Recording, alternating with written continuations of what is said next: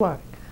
Uh, Whites were not really as fired up as obviously as the blacks were. So now here, when it hits, and I got 40-some% of the vote, almost 44% of the vote, and I'll go into a runoff with Frank Parsons, who was a political novice, I think. I don't know what all Frank had been doing. He said he had been running some other campaigns, but he had never run as far as I know. I think it shook things up, but it reverberated, though, that in the black community. It really fired the black community up. Gosh, you know, here's a candidate, 40-some% of the vote, this far ahead. Oh, we can win. Now the black community is truly fired up. The white community, I think it sends tremors of fear through the community and the corporate community also. And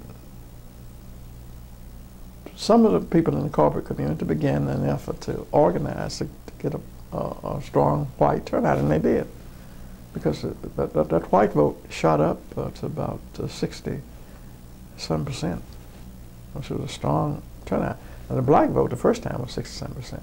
But in the runoff, I mean, blacks were so fired up that in the runoff, you know, I get 73% of black turnout, which I think is probably still the record of turnout in the city of black voters percentage-wise.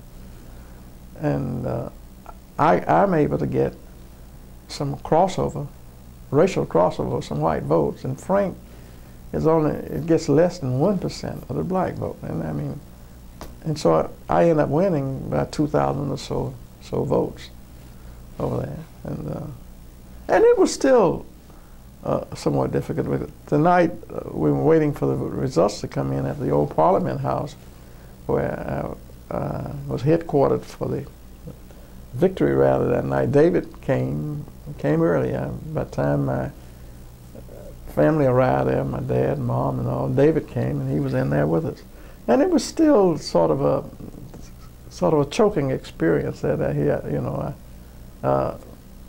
David, my friend, and I had defeated him, and I remember Richard Friedman was there interviewing us, and of course he writes, and he wrote in his article, you know, that about sort of like choking up when he was interviewing me, because I felt that way. I mean, I was pleased I had won, but I was sad seeing that David had lost. I mean, I really was. But yet, you know, he was a guy who had come out and was supporting me and was there and doing things David had always done, you know. He was always putting the city first, and that's what he was still doing. So it was something to remember. It was an interesting night when I was elected. My supporters tore the Parliament House out. They bailed me, bailed my campaign. They had to stop people from.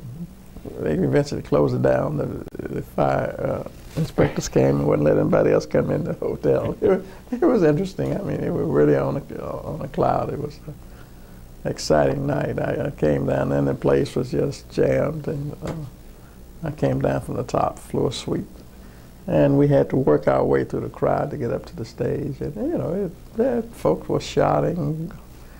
Car horns were honking all over the place and all, and you know, the president, just as I'm about to go down to greet the folk, the phone rings, and it's President Carter, and you know, and he said something.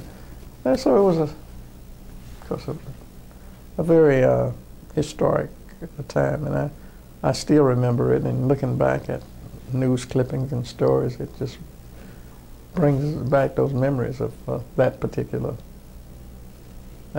evening. You mentioned that your total campaign costs in